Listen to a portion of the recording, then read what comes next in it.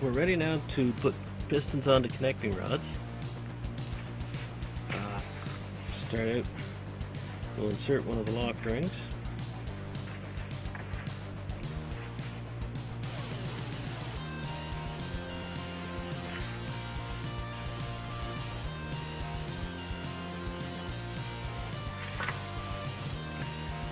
Now, top of each piston is marked, it says front, and on the connecting rods there is a notch for the bearing mark, for the bearing lock.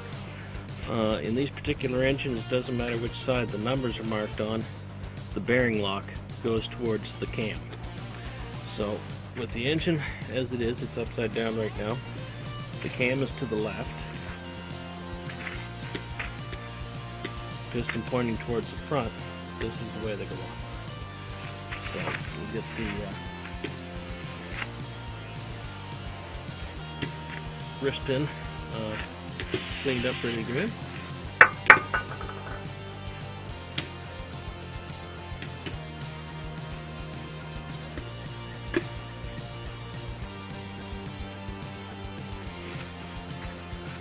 And it just starts in the piston. Usually you can press them by hand. Probably wouldn't hurt to add a little bit of oil.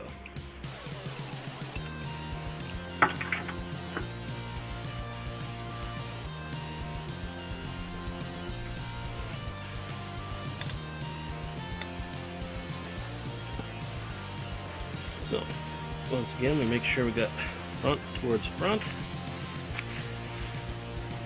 lock to the left. We'll put some oil in that. Let's make sure it's clean. Okay.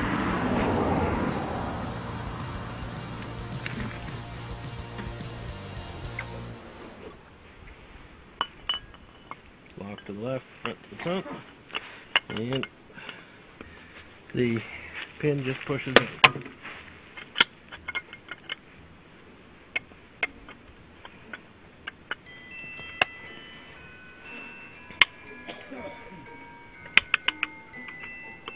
There.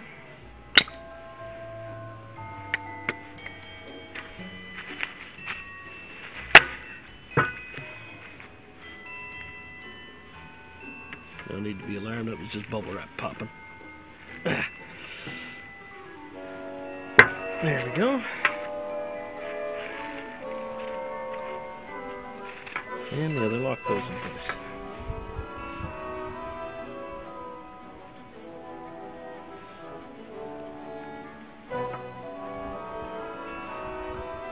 Make sure it's down in the groove. We're all set.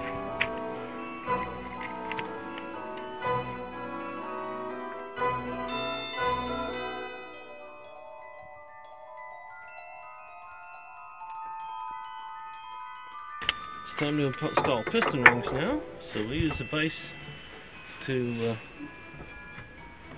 hold the piston. Don't have to clamp it in tight or anything, just something to hold it steady. And package piston rings is usually marked, each segment is where it goes. So you want to start with the bottom ring first. Just carefully expand it over the piston and right on down to its groove.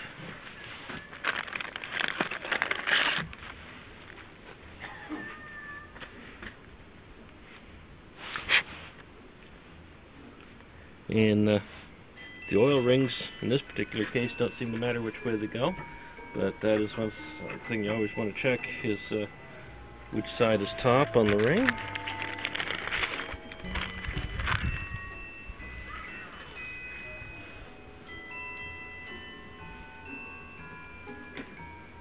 Okay, in this ring it's really faint, it's lightly marked, but it says top, and so that goes towards the top of the piston, obviously.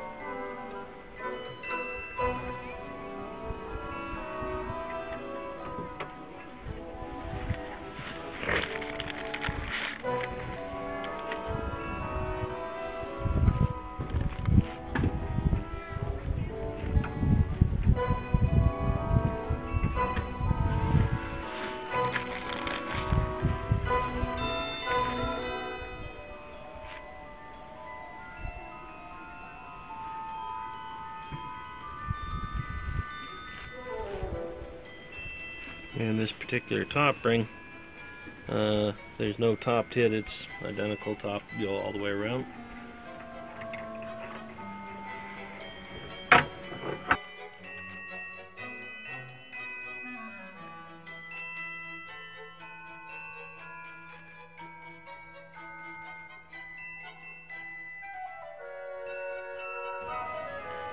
Now there is a specially made pair of pliers specifically for this. It just fits on and lightly expands the rings, but my skin's pretty tough. I can manage to do it with my thumbs. There we go, that's all 4 pistons.